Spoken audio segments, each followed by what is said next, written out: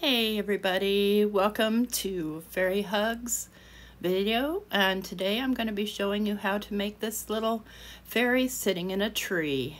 So let's go ahead and begin. I'm starting out using my Simon Hurley re-inkers. So I've got them all labeled here. Made a little bit of a mess of it, but this is just one of those alcohol ink containers, and I just put a couple of drops of each color in. And then you're going to need some water and watercolor paper. And I like to wet the back side of my paper first, which is the bumpy side, and then wet the front side. And this is a very wet project, so just be aware. And what I'm going to do is I'm going to start going in with some color, and I'm going in right now with Over the Moon. And I'm going to just start creating color. And then I'm going to go in with a little bit of traffic cone. And I'm just kind of randomly painting around, not any really rhyme or reason other than thinking about, where things are going to go in my picture. I'm going to go in with a little bit of Prom Queen and swirl that around up around the top. And then I'm going to go in with some Game Over and Triple Berry. Just kind of mix them up and swirl those around. And you can just move paint out of the way if it starts slipping into the area you didn't want it. And then finally I'll go up here at the top and I'll do some Crown Me. Because I want to keep this kind of dark, but not too dark. And then what I do is I take my heat tool and I just move that paint around until I get it fairly dry. And then I'll add more paint in as needed. This is Clear Skies that I'm putting in. If you don't like the way something looks, you can add some water. I'm just throwing in a little bit more Crown Me because it's just gotten a little bit too light for my taste. And a little bit more Game Over.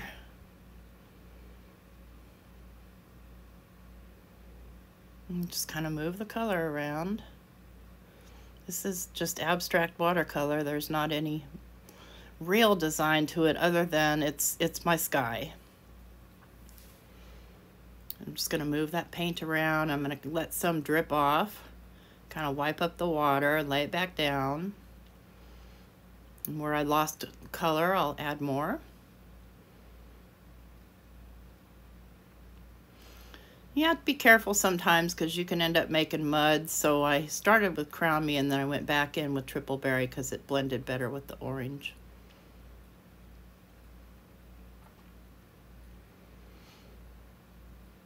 And just a little bit darker around the edge there. I'm almost happy with this, almost. Go in here with some, looks like Breakup Blue. No, it's Remember Me. Okay. Now I've got the top the way I want it. Now I'm going to go in the bottom, and I'm starting out with the color Psych. And I'm bringing it up and bringing some of that yellow, that Over the Moon down. But I want to bring up the color.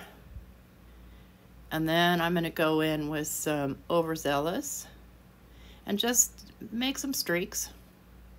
Just kind of want it to sort of resemble maybe foliage of some sort. Just pull the streaks up and down, but it is a straight up and down stroke. And then I'm going in with Fake Plant, the darkest one. So that brings it closer, the darker is the closer the foliage. Just get those streaks going. I'm done with my paint. Now I'm going to dry it. And I'm going to dry it 100% because I'm pretty much done. Any place you're not happy with the color, throw a little water in. If it starts to pool up or something like that, you can just move that around. So what I'm doing now is I am running this, after it's been dried, I'm running it through my Mink. You can run it through a laminator, you can iron it, or you can just let it be, but I like to get it as flat as I possibly can. And those are watercolors, so they dry fairly fast. But I do run it through twice. just to make sure that it's nice and flat and nice and dry for my next step, because my next step I'm going to be stamping. There we go. Let's get that mink out of the way. And there I've got my sky and my earth, and I'm going to pull out my stamping platform, and I'm going to be stamping with Fairy Hug Stamps Moon Tree first. And I'm going to be stamping that with the pine cone, or maybe it's acorn, VersaFine Clair. So what I do is I like to take the acetate and kind of place my tree, and I'm not worried about the side over there because you know, I will be trimming this off. So I'll lay down my acetate and then I'll lay my stamp right on top of it, and then I'll close my door to my stamping platform and pull off the acetate. And yeah, I'm going to go in with the VersaFine Clair and acorn. And I'm doing the tree in brown because I want to do my fairy in black. And I don't want them to accidentally melt together, so to speak. And this is a mixed media card, so you'll see lots of different things being used to complete it. And I am using my glider tool to get that nice and dark on there. And I'm going to wipe my stamp off here. Pull it out, kind of sort of put it away. I don't really put anything away till I'm completely done. I'm going to pull that out of my stamping platform because now I want to do some things to the tree. So what I'm going to do is I'm going to take and just paint in with some water to kind of lift the color in that so that I can have it the color that I want it to be. It doesn't, I don't need to lift it all. I just need to lighten it some. So you just get it wet and then dab it with a paper towel until you've got the color lifted. And it's okay down there by the green because it looks natural, kind of. I'm just going to go and pull some more color out, especially those dark colors. And I'm happy with that. So now what I'm doing is I'm taking my Caran d'Ache Neocolor 2 watercolor crayons, and I am going to color my tree. And it doesn't have to be perfect. You just want to get some color down because this is a water reactive crayon. And once you put water on it, you can move it around. And it's not important to get all of it because I will be adding some foliage at the top. So I go in with the umber and then I go in with the brown and just put dark spots where I think there should be dark spots and leave spots light. So nothing perfect. So then I'm going to go in with my water and I'm going to start blending those colors together. I love these crayons. They're kind of an investment, but honestly, I just think they're great. You can do as heavy or as light as you want. If you're going to do it on plain paper as a serious piece of art, though, you're going to want to gesso the paper first. Otherwise, it just won't spread as well. But since this is such a small piece, it doesn't matter, even if it does leave a dark line. Just mainly just wanting to get my tree color looking natural, and just keep putting a little bit more water on and move those colors around. Trying to be careful not to get outside the lines, but if I do, I do. It's a handmade piece of work, so it's not always 100% perfect. Okay, happy with that. Put away my crayons. And I do want to give that a dry because I'm going to be stamping again on it, and I want to make sure that it's completely dry so that my ink doesn't bleed into the paper. I'm going to put the tree back into my stamping platform, and yes, I do use tape a lot to hold down my paper because I'm really bad with double stamping. I don't know how it happens. I don't notice my paper moves. But I'm going to go in now with Tara. She's Fairy Hug Stamps 187. And I'm going to use that acetate again to place her sitting in the tree.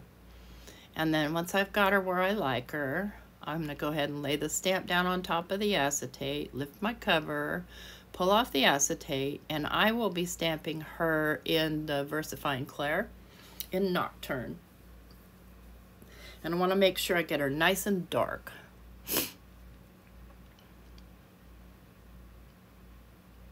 So I just place it down and then use my glider tool, check it, almost there. I think we're going to need 1 or 2 more layers of black ink because I want it to be extremely black.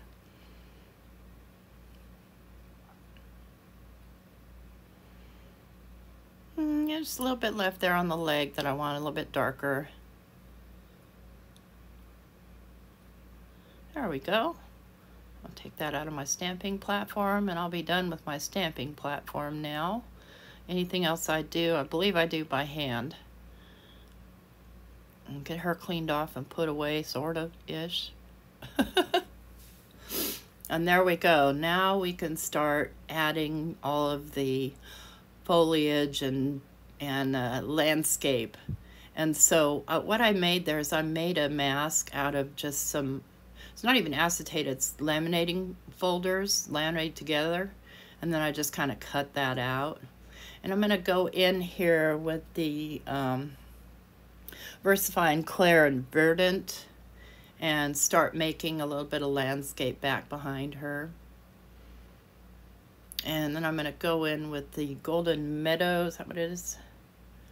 So, yeah, Golden Meadow, and just create a little bit more landscape. And all I'm doing is just laying down that acetate, and then I'm coloring in with my little finger blending brushes.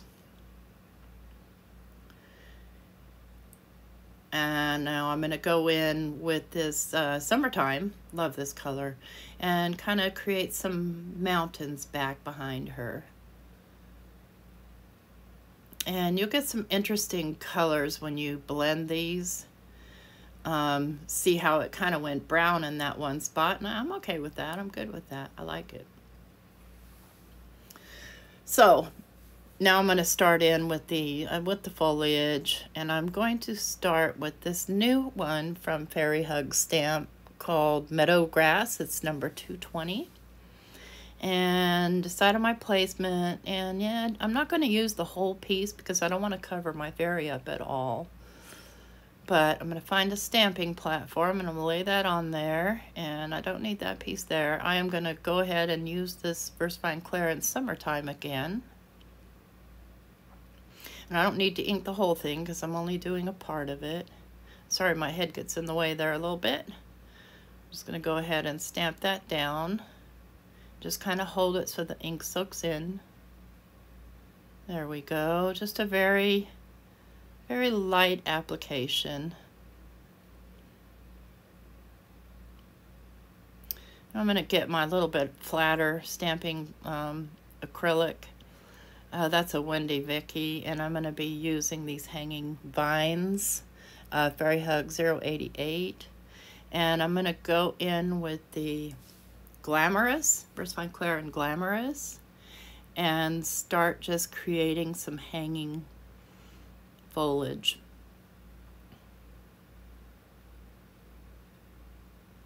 And I'm not one to do second generation stamps. To me, they never work out right. It must be me, I don't know. But I'm gonna just hit both sides there with that color and then kind of get some down in the middle-ish, so that I've got a nice even coverage with that particular type of foliage. Okay, and then I'm going to go in with some Twilight, or no, Warm Breeze, and get over here where I had that kind of blue color. So I'm trying to kind of get the colors, not really matching, but coordinating so that it looks good. I guess that's the best way to put it. Let's see, the darker foliage is the stuff that's closer. Okay, and then a little bit more right there. There we go, that fills it in a bit. And I'm gonna go ahead and wipe off my mess there a little bit. And What I'm gonna do now is I'm gonna get out my Jelly Roll pens, and I have these glitter pens. They're made by Kaiser Craft, and I have this gold one, and I'm just gonna go around her in gold. And again, my gray hair is gonna get in the way. It's the only way I can see, because I have to, the way my camera's situated, I have to kind of be, I don't know, in front of myself instead of right over myself. But I'm just highlighting the areas around her body and her hair. And it's not too pronounced. It's not like doing white, but I'm also going to color in the wings with this gold. You know, her wings are going to be almost transparent, but they're definitely going to be with a shimmery gold to them. It doesn't take long to color those, and it's easy. These pens are pretty see-through. I'm going to go ahead and just add in just a little bit of texture to the tree. Not a bunch, just a few lines here and there.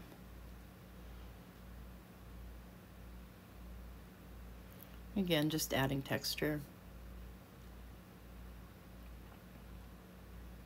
And that's just a Sharpie that I used right there. So now I'm going to trim this to the card front size that I want, which is going to be 4 by 5 1/4.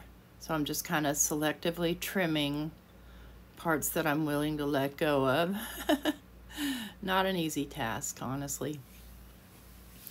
But go ahead and just move everything out of my way now here. What I've got now is I've got my Soft Pastels by Arteza. And a friend of mine sent me these out of the blue. I was so surprised to get them. And these things are so cool. So what I'm doing is I'm just pressing with the corner of that really pale yellow, little dots here and there. So fireflies, whatever you want, whatever you imagine they might be, just little points of light. And so then I rub them in with my finger a little bit. And I saw somebody do this with pan pastels, but I don't have any yet. And then I'm going to just take my white gel pen and make a little dot just right in the center of those little yellow things. And they just bring this beautiful little fairy light, so to speak. And then I'm just going to go ahead and make, oh gosh, I don't know, maybe it's fog, maybe it's plants. It's just cool looking little lines, and it's with this green sparkly pen. I love these pens, I'm telling you, just because of the colors and because they don't, like my other Jelly Roll pens are pretty opaque, and so they'll, you know, they just cover everything. These ones are translucent. So I'm going to go ahead and darken a little bit around the tree with a brown, and I'm just going to spread a little bit on, and then I'm going to take a little makeup brush and brush it in just to kind of create a little bit of depth under that tree with the pastel.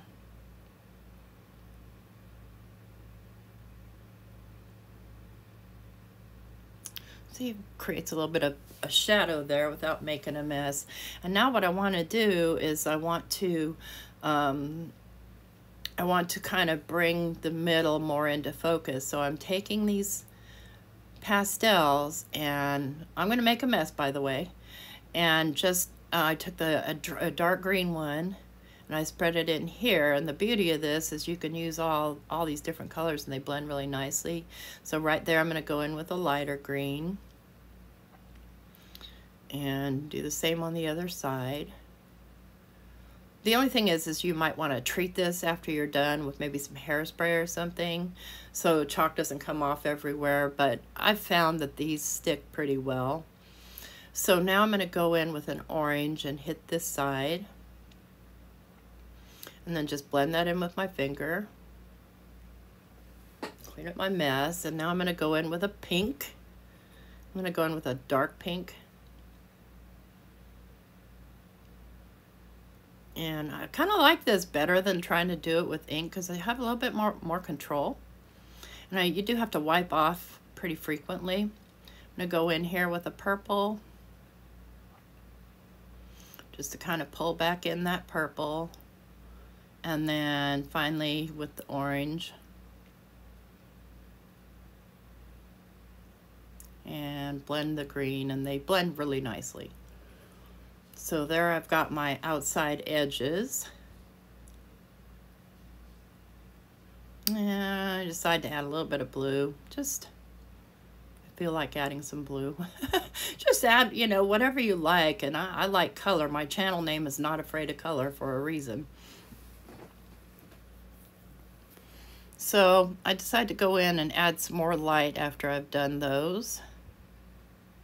And I just love this technique. I just think it is so cool. It's the coolest thing ever.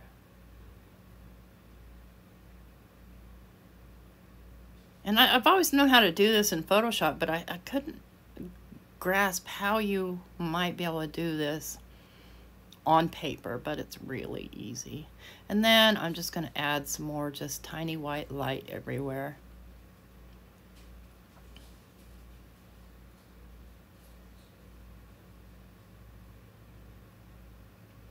And go back in and do a second coat on the wings just because I want them to be just a little bit more sparkly. And that's with my glittery pen. Okay. So what I'm doing is I'm grabbing some card bases and trying to decide how I want to mount this. I like it on the black, but I am particularly fond of another color, which is the natural craft color. I do go ahead and add a little bit of gold highlight around the tree, just to kind of make it stand out a little bit more.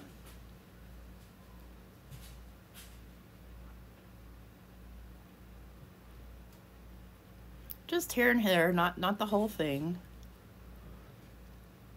So I've got a purple pen, and I'm going to go ahead and I'm going to just color in some of the circly parts of those flowers. And again, this is the glitter pens, and just go in with several colors and, you know, highlight little bits and pieces.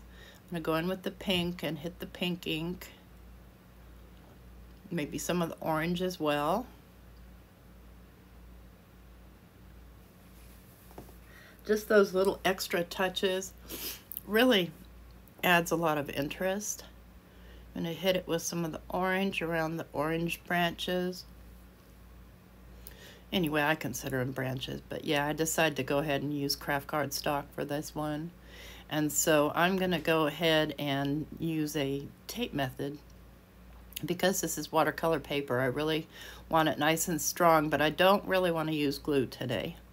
So I just go around to each corner with a double-sided tape, and then I just put one or two in the center. And I'm going to just go ahead and just lift just parts of the corners here. And this is a technique by somebody named Natasha Foote. She's brilliant. If you have never seen her, she's really cool. She does a lot of really cool things, but this is perhaps one of the coolest. And yet my paper wanted to tear on me there, and I don't want it to tear in the middle of pulling it back. So I'm going to pull back these middle ones, and my double-sided tape's getting really old.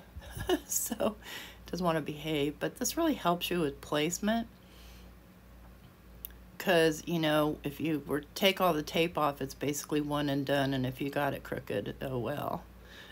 Anyway, if you like this video, please give it a thumbs up. Consider subscribing to Fairy Hugs, and I will show a still picture at the very end. Thank you very much. Hope you have an awesome day.